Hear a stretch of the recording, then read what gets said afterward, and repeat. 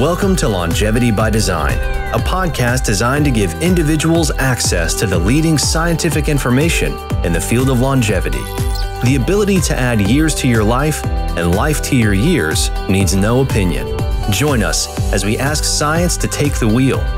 In each episode, Dr. Gil Blander joins a co-host and an industry expert in the field of longevity, shining a light and getting the answers to the key question: how can we live a longer, healthier life?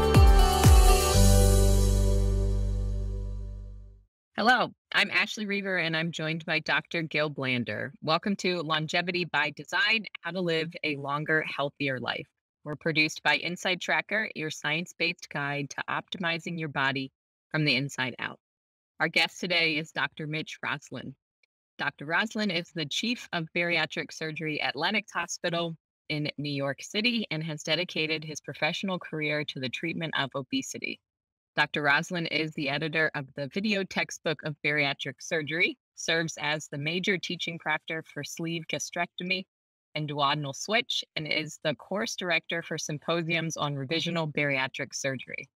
Dr. Roslin is an innovator in the search for better treatments and holds several patents in the emerging field of pacing technology for the treatment of obesity. Dr. Roslin recently has been selected as one of the best minimally invasive surgeons in New York. Thank you so much for being here with us today. Thank you for having me. It's really great, and I love the stuff that you guys are doing. So, Mitch, we are very excited to have you. And actually, you are, if my memory is not wrong, you are the first practicing physician that also doing research that joining us for this podcast. And it's really exciting to see also what happening in the operation room and what happening in the real life, and not only scientists like me that only deal with mice and worms and yeast. So it's really exciting to have you with us. We also spent a few hours yesterday together, so I have some head start on Ashley with some questions. So sorry, Ashley, I might ask a lot of questions based on our informal discussion yesterday. But Mitch, maybe we'll start from the beginning. So we usually ask questions about your background and why have you decided in your case to have to become a physician and a surgeon, and what attract you to be also a scientist and do experiment and try to be in the bleeding edge of science. So great question. I mean, I think I grew up in Brooklyn, New York, like a lot of children of Jewish immigrant parents. I think we realized we weren't going to be tall enough to play for the Knicks, talented enough to play for the Mets or the Yankees. So we better do well in school. And they sent us to, I went to Stuyvesant High School and then to the University of Pennsylvania and then to medical school. While in medical school, what to do, I think role models become really, really, really important. And it's interesting that my role model in medical school was somebody by the name of Gene Copper. And today he's still the chief of surgery where I'm practicing in Northwell. And, surgery was, in my mind, we were actually doing things as opposed to just thinking about things. And I've kind of gone probably the opposite direction of everybody that you had, where we kind of started with what we were able to do and seeing the results, and then became very fascinated, especially when people in my office, where my dietitians were asking me questions, for example, is why do patients need an operation to work? Why can't it just be, diet and exercise? Why can't these things work? And kind of how to put these things together is what interested me and actually started our relationship, because I think the stuff that you guys are doing is great, and yet we bring the real life experience to it. We actually can show in a short period what the impact of weight loss or eating differently and a more active lifestyle, what the pros, what cons, what systems are activated. And I think it leads to a fantastic discussion and really brings, is the best clinical model we have for all of the things that you guys are talking about academically. Absolutely. I think that's also a good segue to back up and talk about some big definitions. So, what is obesity and how common is it in the United States as something that, can lead to many types of conditions that have an impact on health span in addition to lifespan? Um, and are we seeing any specific trends in the incidence of diabetes over the years or especially now? Well, you know, great question. So the true definition of obesity is excess adiposity, but we don't like to measure that by using too much body composition stuff.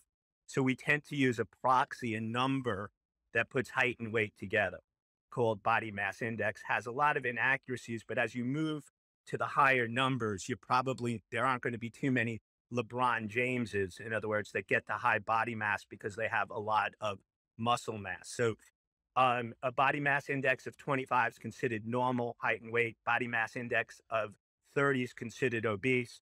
Morbidly obese or class 3 obesity, which is where surgery really started, but it's actually come down as, the impact and safety have grown, starts at a BMI of 40. To put that into perspective to an American audience, that's about a person who's 5'4" and weighs about 230 pounds, or 5'3", 220 pounds roughly would be in the body mass index of 40 variety. When you ask about the penetration of obesity, well, really, really kind of interesting. Obesity and overweight is up to about 60% American adults.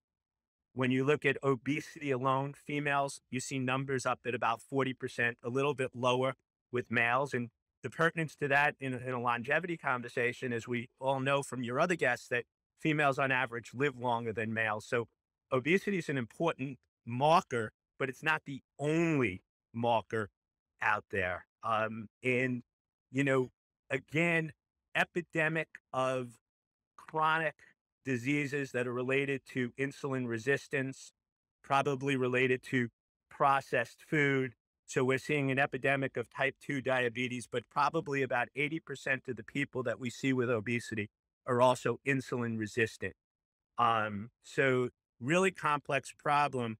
And one of the things, as you point to, is concept of, I'm the healthiest heavy person you're ever going to meet. Well, the problem with that is, how do we measure healthy? And I mean, I guess that's some of the stuff that we've discussed offline. Yeah. That's astonishing that 40% of the population are obese. That's not a small issue. It's a very big issue, let's say. And Well, what's fascinating, I like to talk about the ironies that we see in obesity. So, and it seems one of the great things is, and this is such a great conversation to talk about because everybody has an opinion, but it really is, the more you know, the kind of strange things that come into play. So the original people that were involved in obesity research in the United States tended to be psychologists looking for that obese personality. Like Mickey Skunkard from University of Pennsylvania, one of the greatest, researchers of all time, was a psychologist, and he was looking for an obese personality. And then he ran around the world and he found all of the twins that were separated at birth and raised in different environments. And he found that their concordance in body mass index was over 90%. You virtually never see anything with a 90% concordance. So that tells you strong genetic predisposition. On the other hand, when Everett Koop, who was the Surgeon General under Ronald Reagan, started talking and saying, it's not AIDS, it's not anything else, obesity and a sedentary lifestyle are the biggest problems facing the United States. That's back in the Reagan eras. The total amount of people who are obese in the United States was between 10 and 15%. So nothing that's purely genetic can increase that rapidly. So we know that it's both epigenetic and genetic. Yeah, mixture of nature and nurture. What has changed Uh, so much in our environment? Do you feel like over those, that last time period that's really I think, activated so much of the I, you genetics? know, I think the availability of processed food, packaged food, the re-engineering of food. I mean, I think that people like Robert Lustig have done a great job of highlighting that. I think the best studied is probably fructose. that's been fructose-free corn syrup. And it's important to know that, on one hand, and this goes to show, one of the things that Gil and I talked about, continuous glucose monitoring, fructose and sucrose and glucose come together to form sucrose and table sugar. But where fructose exists in the environment is always combined with fiber. But when you have fructose corn syrup, there is not any fiber in there. And it's interesting, fructose was something that we sensed at the end of the harvest to kind of give us a signal to store fat rather than break down fat. And where fructose is really interesting and tells people to take a step back to everything that they read. The people who are listening to this are probably overall healthy people. What they thinking? What they can learn from a bariatric surgeon? Well, one, we give you an example of how some of these things work, but the idea that a lower sugar is always better because fructose will not raise your glucose. And people actually looked at it for diabetes, yet it probably is one of the most detrimental things in the diet when it's taken without fiber. So when you eat fruit, God has given you the antidote. Fiber's right there. Yeah. When you eat it individually, what fructose can be at high supply is rather than cause chemical energy to be formed, such as ATP in the liver, it actually acts as an energy sump. And it actually causes the breakdown of ATP to AMP, forming uric acid and citrate, which I'm sure other people on your podcast have talked about, which seems to be the start of really severe metabolic syndrome. So I will tell you that what I've learned is that obesity is a progressive accelerating disease. People always say, well, is it calories in, calories out? Well, it always is, but the way you process calories changes. So when people, think about, listening to the podcast, they say, well, I used to be able to eat everything. Now I can't. My practice has a lot of menopausal women who said, I could have lost a few pounds. Now I've gone through menopause. It's all here and I've gained weight and I can't lose any weight. And, so the way they're processing fuel is different. And the way their mitochondria handles the different fuels, whether it's glycogen or fat, is very, very different as you expand. And as you get older, you lose mitochondria, which oxidize fat. And that process is really accelerated by obesity. So kind of way I look at obesity, especially after the research we did at COVID, is that it accelerates your aging. So people who are obese are basically using more miles on the car on a yearly basis. So that's a great background of obesity, Mitchell. We now see how bad is it and what how dangerous it is.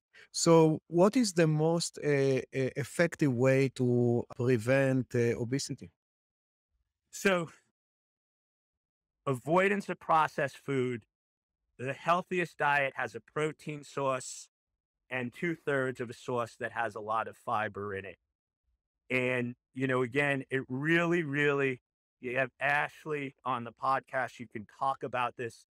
It starts when kids are young. It probably starts in utero because we now know the impact of women that have very high insulin levels during their pregnancy. That's passed along to the baby. Additionally, the amount of processed food and sugar that you receive in your infancy, childhood actually regulates the receptors that help you absorb sugar. There also is what people don't realize. It's really fascinating. There are very athletic type 1 diabetics that require very few units of insulin.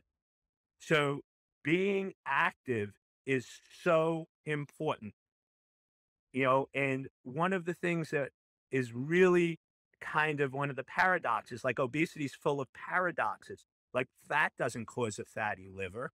Okay. Actually, fructose and alcohol cause a fatty liver. But one of the great paradoxes that's very difficult to explain to people is exercise itself has never been shown to be a great weight loss thing in people who are obese. but exercise is the only way to prevent weight regain once you lose weight. Mhm. So it just goes to show how difficult, there's two challenges in my line of work.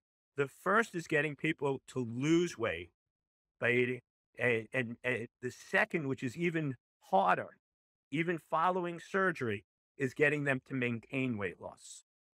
Yeah, I remember learning in school something, over the 5 years following weight loss surgery, the percentage of individuals that regain weight is pretty significant. Um, do you remember that off the top of your head? That was a few years ago for me. Well, so again, really important, and this is why, you know, teaming up and looking at research and with Inside Tracker is so exciting to me, because on one hand, we can show the real short-term benefits, in other words, in a magnified way, of eating differently, and showing biomarkers truly improving, and show that what we eat and what we put into it can really change our biomarkers.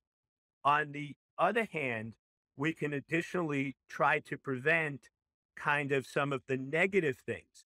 So what I will tell you, Ashley, is the simplest operations, when they only manipulate the stomach, will have less weight loss and more recidivism.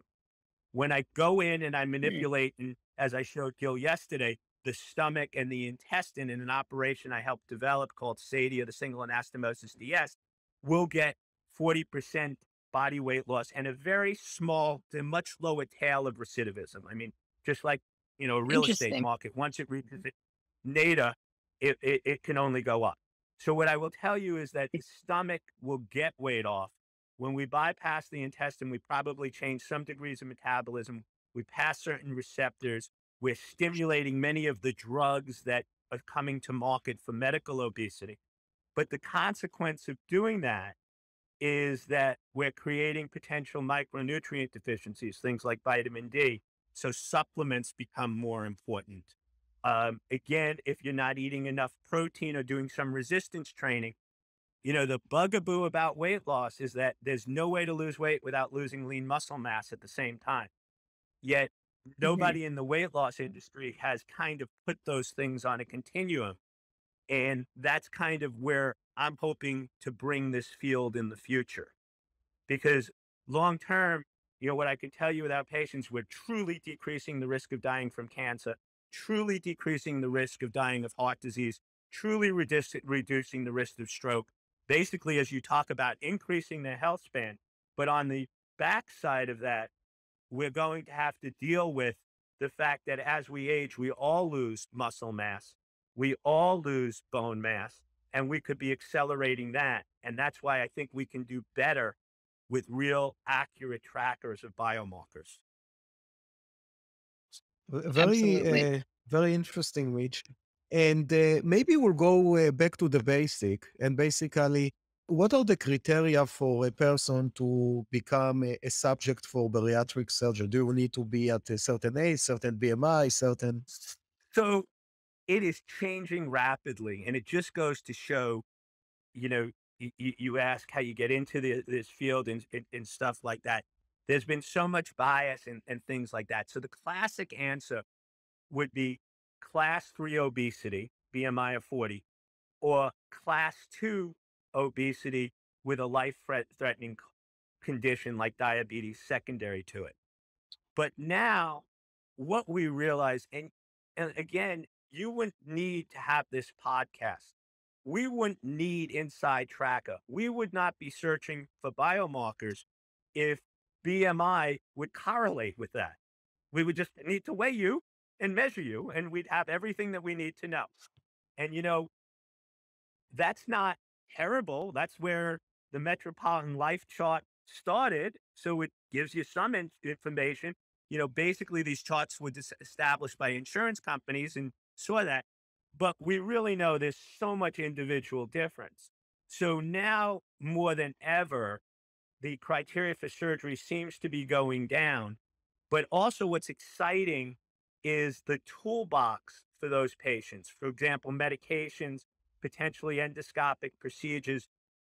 attitudes of doctors where people are beginning to realize more so, yeah, we're not exactly sure what turns on the problem with obesity. What's the problem, the underlying problem? People with obesity are more likely to form fat tissue than oxidize and break down fat tissue. Where that happens, and then it becomes really hard to lose weight. All these things need to be figured out, but there's becoming much more of an understanding that we have to treat this along with prevention. And we're finally waking up to the fact that treatment and prevention don't mean the same thing. Okay. And yet in obesity, it's been kind of ironic and almost stupid that people want to treat obesity the same way they want to prevent it. Well, it hasn't worked that well for prevention, which was Ashley's first question. But could you imagine telling somebody that has lung cancer that you want them to stop smoking? They would tell you that the horse already left the barn door. So we kind of have to begin to wake up and treat these things, because if not, we're seeing an epidemic of the chronic diseases. And what we really see in obesity is those chronic diseases come earlier in life. And economically, if we have any legislators looking at that, we are now seeing a group of kids that come into maturity already on type 2 diabetes medications. So our whole healthcare system is based on people who are young, working and contributing. But if we have people disabled by metabolic disease at 22, that's a terrible equation. And it's going to come into the armed forces. It's going to come into every aspect of our lives. And what we're seeing is a real bipolar distribution where obviously you wouldn't have a business. There wouldn't be people listening to this podcast who weren't involved in every single thing, whether it's a continuous glucose monitor, or whether it's inside tracker, whether it's liquid biomarkers. And then on the other hand, a whole population that's getting less and less healthy by the day, exacerbated by COVID, exacerbated by inflation. Because if we go out to eat a salad, with a protein sauce, we're probably talking for the three of us to eat between $60 and $80. Interesting. Very interesting and very sad reality. So, Mitch, for our audience, I think that it will be interesting for them to understand the basic of what is bariatric surgery. You touch it at a very high level, but you showed me yesterday a movie of 20 minutes that show exactly what's happening there. So, if you can summarize it in 1 minute, what happening in bariatric surgery, how long it's taking, and so on. So that's great. So one of the great things in my life is that bariatric surgery started with you're going to do what to whom, to now being a serious academic department in every leading hospital in the country, with very good safety, not perfect, but very good safety results, bringing the surgery equivalent to the morbidity and the complication rate equivalent to joint replacement surgery. So essentially what we do in bariatric surgery is we can manipulate the stomach, which is really, really important as a reservoir for food, and also determining how hungry we are, or the intestine, which is where food's absorbed, very, very important for determining metabolism, and probably more important to determining fullness. And when you first hear about bariatric surgery, you kind of think of it as we're just creating a mechanical barrier. Hate to say it, but clipping a bird's wings would be equivalent. But what's really fascinating is that when we change the GI tract, we're changing the gut-brain interaction. So when we make the stomach small, yes, a small amount of food when we make the stomach a tube in a sleeve gastrectomy. And essentially when we do a sleeve gastrectomy, which has become the most popular international operation, we reduce the size of the stomach by 80 to 90%. And we make the stomach look from a kind of kidney-shaped bean to look like a banana or a tube. Well, when you have a narrow radius, a small amount will create a higher pressure, eliciting the mechanical receptors. In addition, though, when we remove the stomach, several other things happen.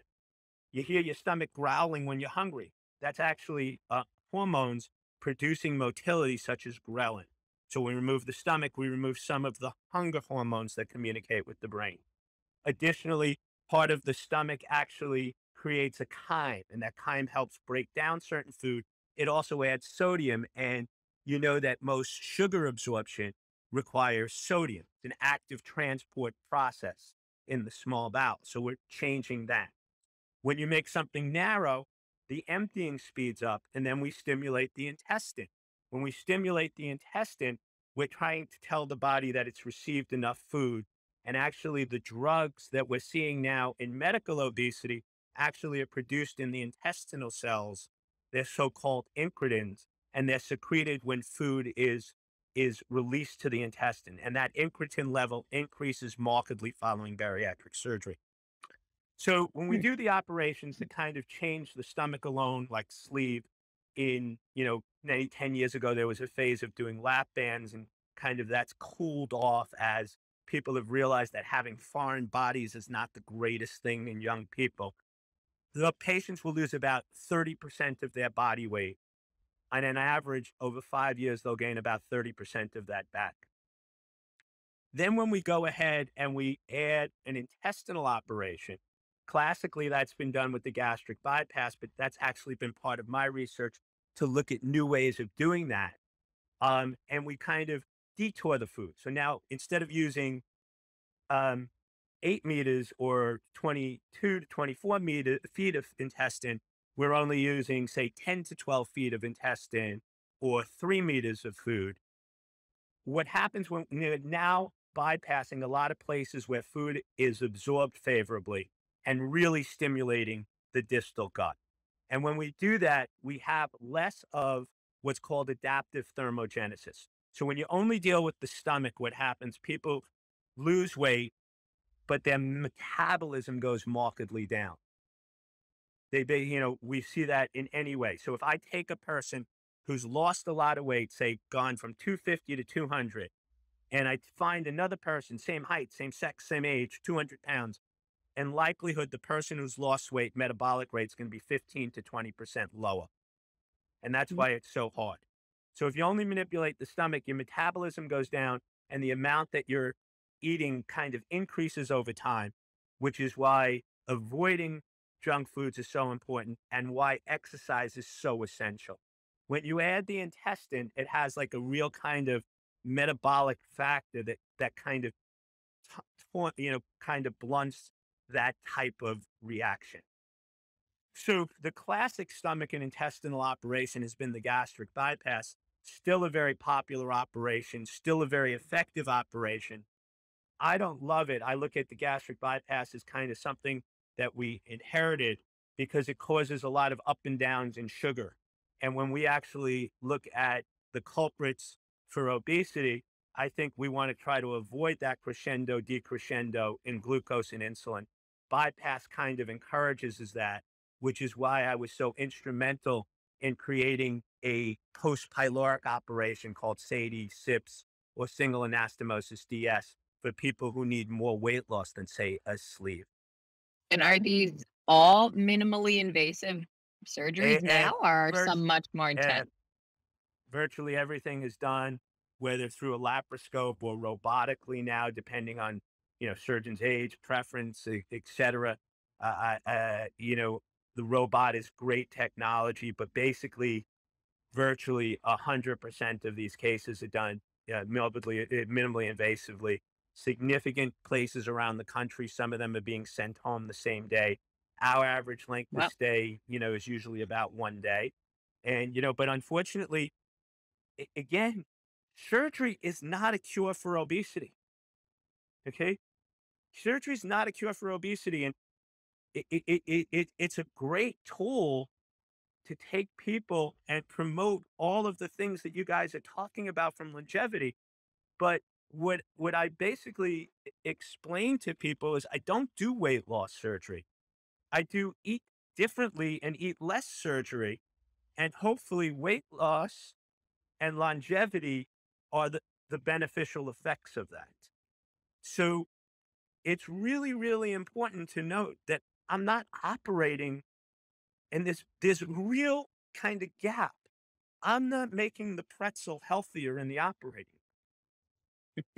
I'm making it so you get full faster, you're less hungry, you're less driven by your impulses, so you can hopefully listen, be guided by solid nutritional advice to a better method. And again, misnomer, irony, overweight people are not overnourished. They're overfed. They don't have higher lean muscle mass. They're not doing more squats. They're not going to have more powerful grip strength. And it's really, really important to get that message across, which is, again, such value that I see in collaborating with what you're doing. And how would you So quantify Mitch, if we, oh, success? so Oops, sorry, go. I was just saying, what no, would no, go, go, success go. look like post bariatric surgery? Is it a percentage of weight loss? Is it maintenance of weight loss? Is it So improvement of those markers? What does that look like? so classically, what we've looked at and done a really good job is with different operations saying 50% of excess weight loss is defined as weight loss success, resolution of diabetes, improvement of cholesterol, elimination of meds, and again, really, really important, we are one of the few medical therapies that has shown a survival advantage. So if you look at the Swedish obese subjects, when you took people, okay, this is so important to the longevity space because reaching across and trying to take all of the great research and collaborate it to what we're doing, because we are really the human model that has a survival advantage. So if you take the Swedish obese subject data, which was done in operations that I would say are not as efficacious as what we are doing today, and you look at the registry of people who had surgery and they've matched it across the board, strong survival improvement to the patients who've had surgery. My friend Ali Alamin at Cleveland Clinic just published a fantastic paper along with Steve Nissen and the people of Cleveland Clinic showing a stark reduction in cancer deaths following bariatric surgery.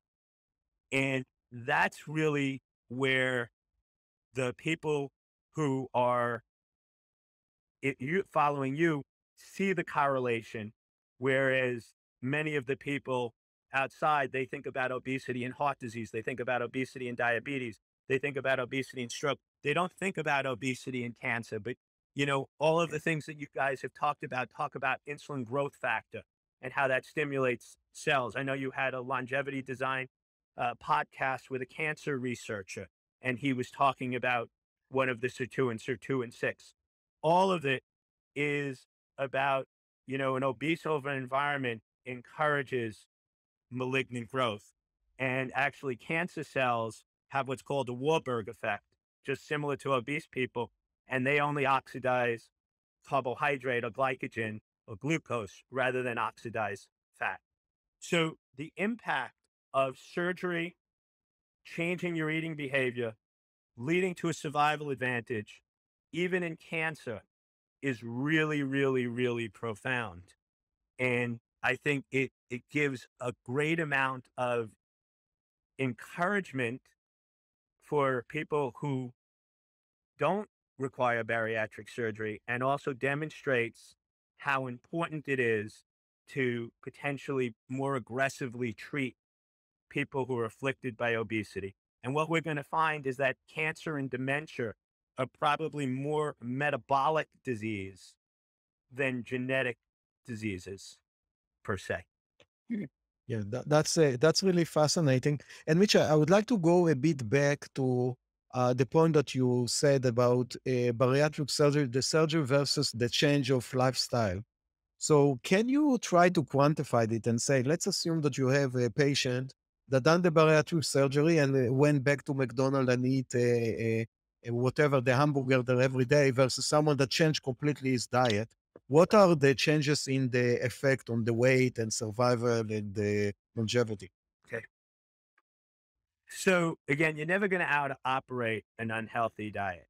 My guess is that if we were really aggressive with the operation and they go back to McDonald's and stuff like that, is they would probably lose weight, but a lot of it wouldn't be good weight loss. And then they'd have a much higher chance of having frequent bowel movements, nutritional deficiencies, and then they'd show up in your office 3 years later, and the first year or two, their reserve would be fine, especially if they're young, and then 3 years later, they're weak, they don't have strength to do things and things like that. With the sleeve gastrectomies, my guess is that they would do fine for the first year because we give them such quantity control. Additionally, the compliance is usually very good at the first, and then gradually gain weight over the next few years. But you are never going, we get into this whole thing that being skinny is not synonymous with being healthy. And one of the things that we haven't really done, and I can throw the question back to you and Ashley, is how do you define health? I mean, in essence, that's what Inside Tracker is, looking inside so that we're not judging a book by its cover. I mean, Yeah. Both you and I have Jewish mothers, right? You can't tell me you've never gotten a call. Let me tell you about so and so. He was perfectly healthy, and now he just had a big heart attack, and he's in the Yeah. ICU.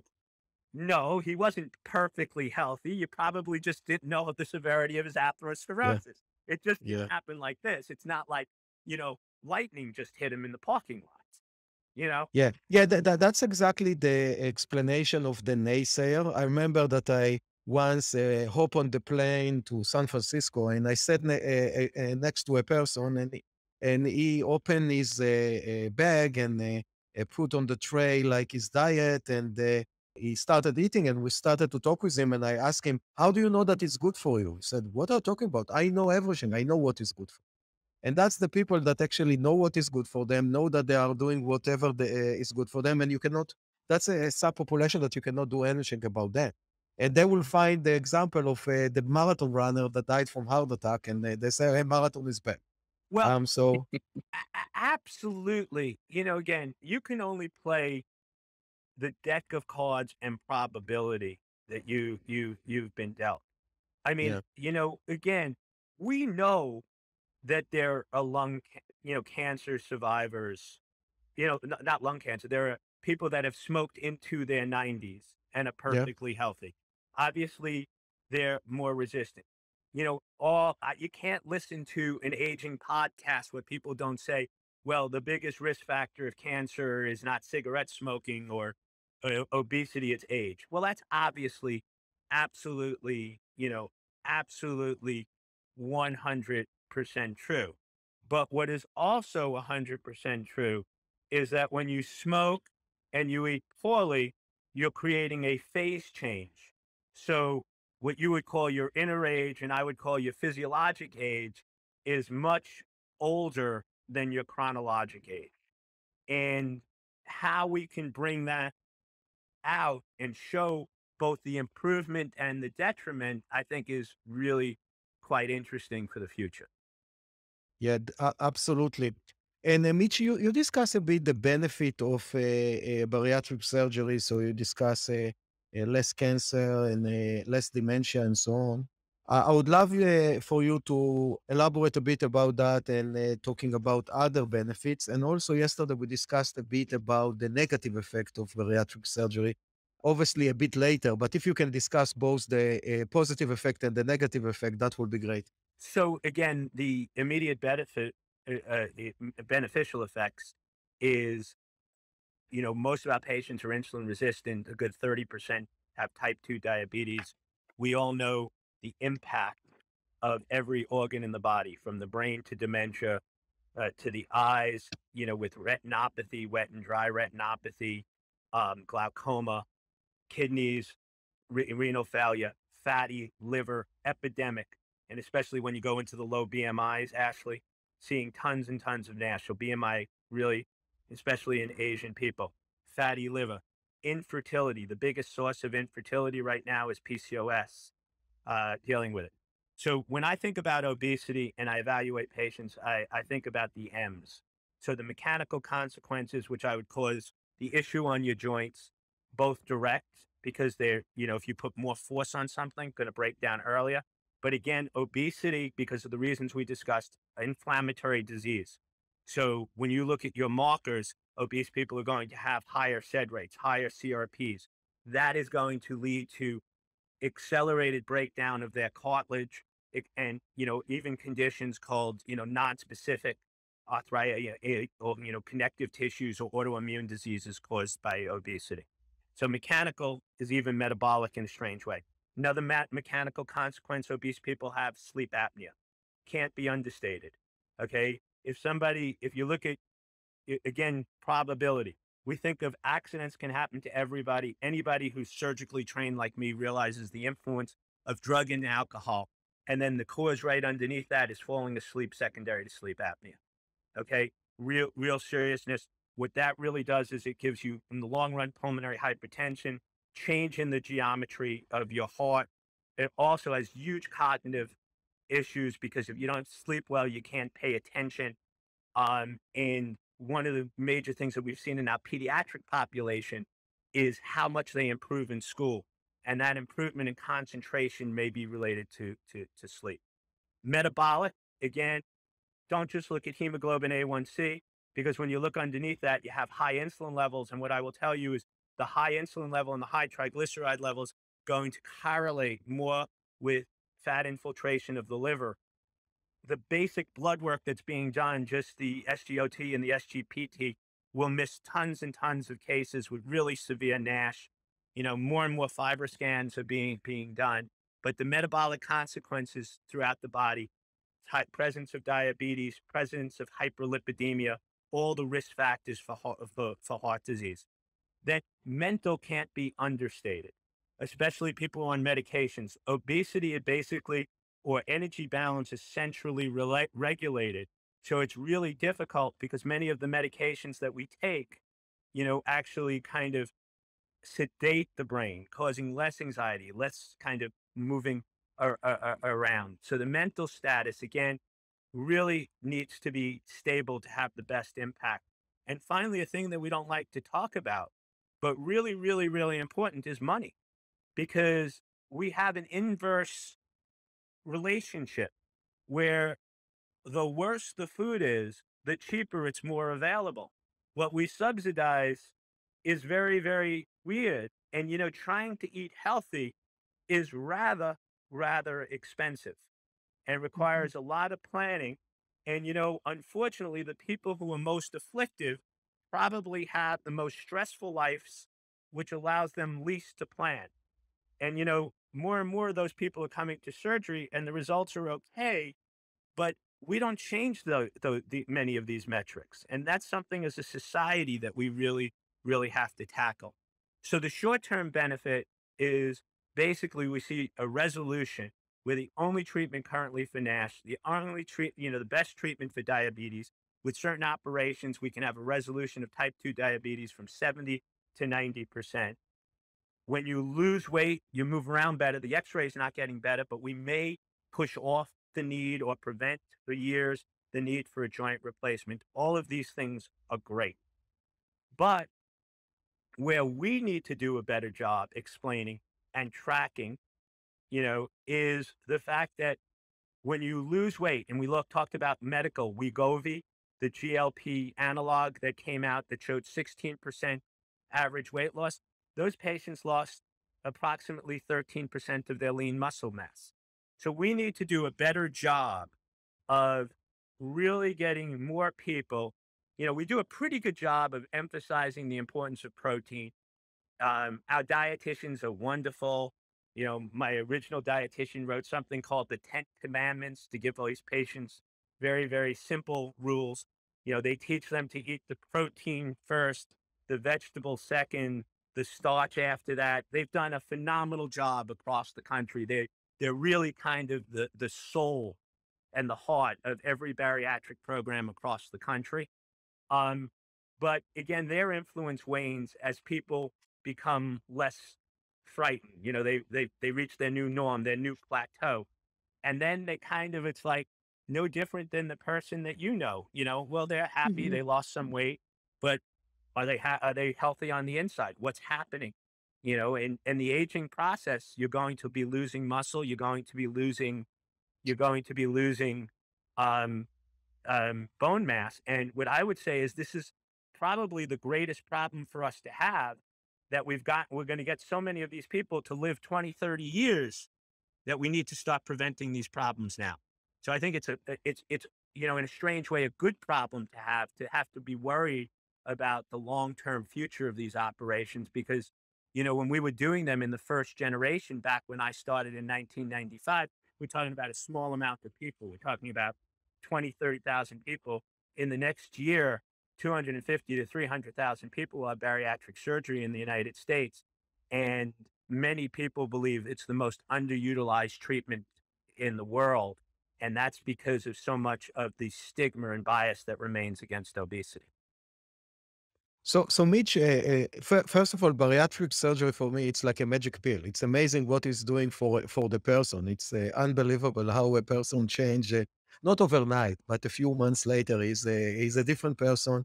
The Fresh perception start. of the person, yeah, the perception of the person, he feel good with himself. He feel. I've seen a few of them, and it's really amazing. And not talking about all the medical effect and the health effect. My question is, today, as you said, there are a few new drugs that coming to market. So if you will have a magic wand and you can go 10 years ahead, do you think that the majority of the intervention will still be bariatric surgery, or will move more and more into drug treatment? Look, you know, I'm approaching my 60th birthday. My kids remind me every time when I try to be a weekend warrior. Um, and um, I think that I'm going to be, unfortunately, quite busy, until, you know, the time comes. And I think that, number one, when we're talking about such a large segment of the population, actually, there's a reason why businesses of the same genre go to the same place. And that's because that's where the people are. So the more drug therapy that comes to market, and, again, sometimes we criticize some of these entities, but now that Lilly and Novo Nordisk are here, we're going to hear much more convincing arguments as to why obesity should be treated. Virtually everything else, we treat the phenotype.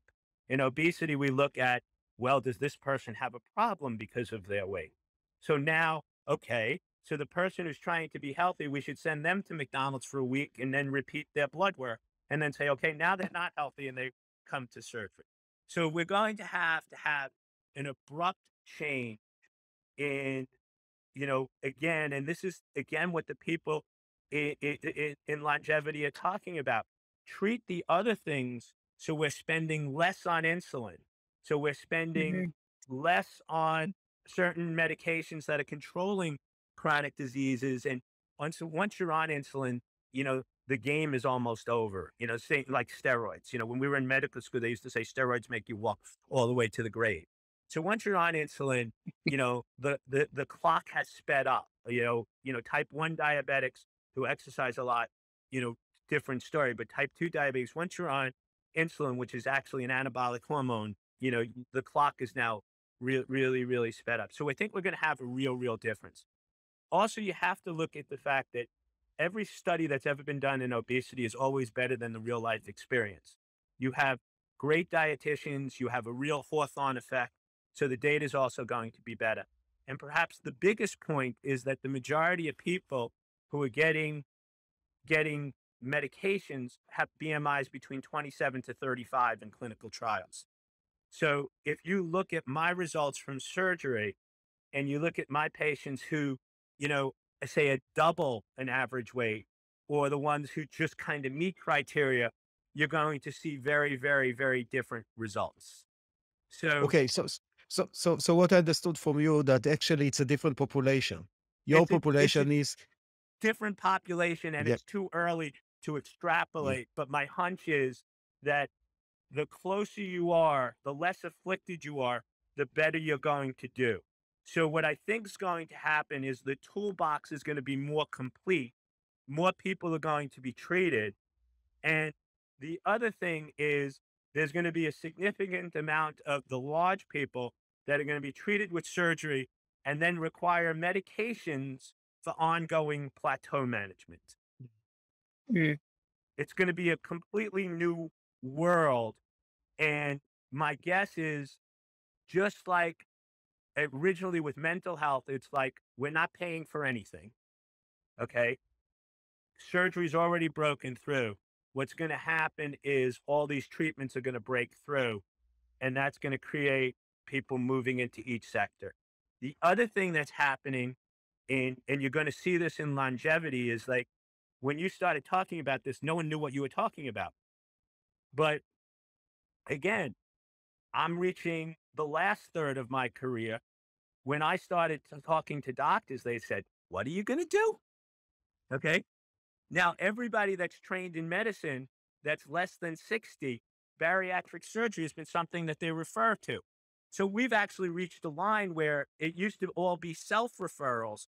Now I would say 60% of our patients come from other doctors, whether it's orthopedics before joint replacement, infertility, cardiology, ophthalmology with people with retinopathy, podiatrists because, of diabetic foot ulcers, gastroenterologists because of fatty liver disease, you know, and a lot more pediatrics. I see at least 2 to 3 people below the age of 20 a week. Mhm. Wow. I think your point of treating obesity being something that needs to be treated as opposed to our focus just on the symptoms is a key one. Even for nutrition, Medicare, the largest payer in the United States, if your only diagnosis is obesity, you can't get nutrition counseling. But once that turns into diabetes or progresses past that to chronic kidney disease, then it's worth a conversation. But not until it gets to a certain point. Well, Medicare And allow you to isn't talk to that someone about it. and it isn't that absolutely absurd? Because once you have end organ damage, let's look at me and my colleagues as being the Lion King, but we all live in the same ecosystem. Once you have kidney disease, okay? Once you have these things, you've probably turned into an irreversible stage where you have so much mitochondrial damage that the chance of you oxidizing fat is slim and none. So you're actually picking the worst subgroup to do that to. Okay. And you know what the funniest thing is?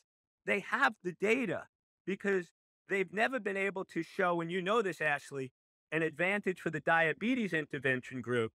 So they went ahead and they created the pre-diabetes intervention group. Okay. Yeah. And what does that tell you? Once you've completely expressed your phenotype and have damage because of it, it's going to require something similar to transplantation to treat. So the analogy would be we're going to test a new drug that prevents liver failure on people who are already on a transplant list and then extrapolate that data.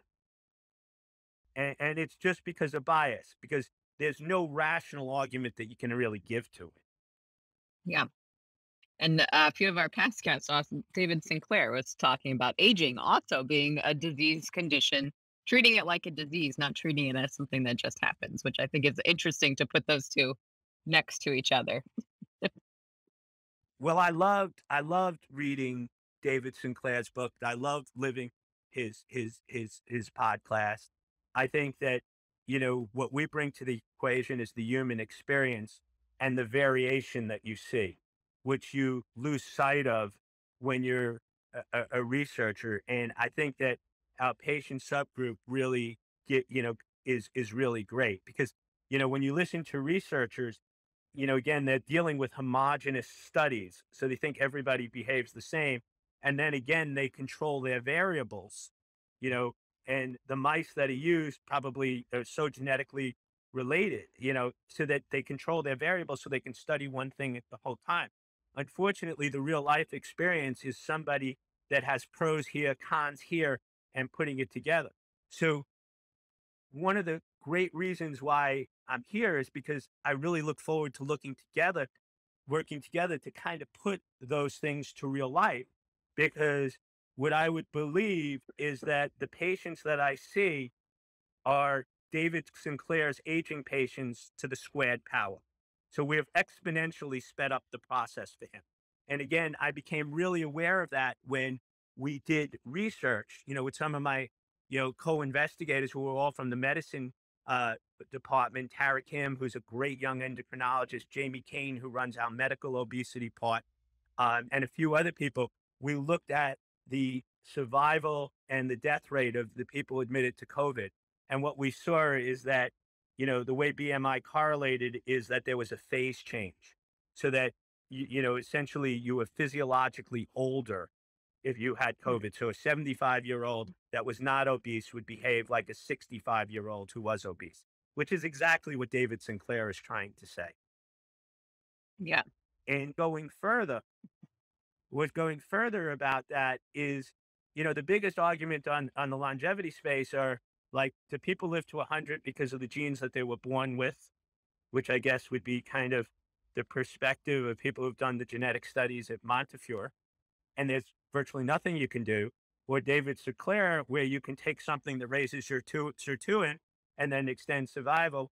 Probably the truth lies somewhere in between. But I think that we can give you the best model to kind of look at that variation and the impact of how rapid change in diet, Yeah. exercise can actually affect human beings and turn that curve and then estimate the benefits. Go ahead, Ash. Yeah, the bariatric surgery is in a way expedite model of aging in humans. So it's a Aging nice way to reversal.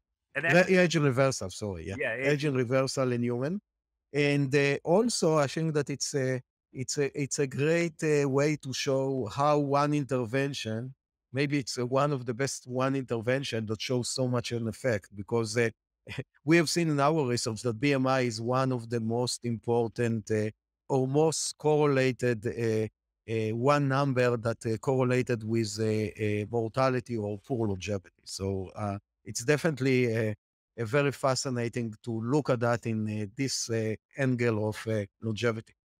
absolutely.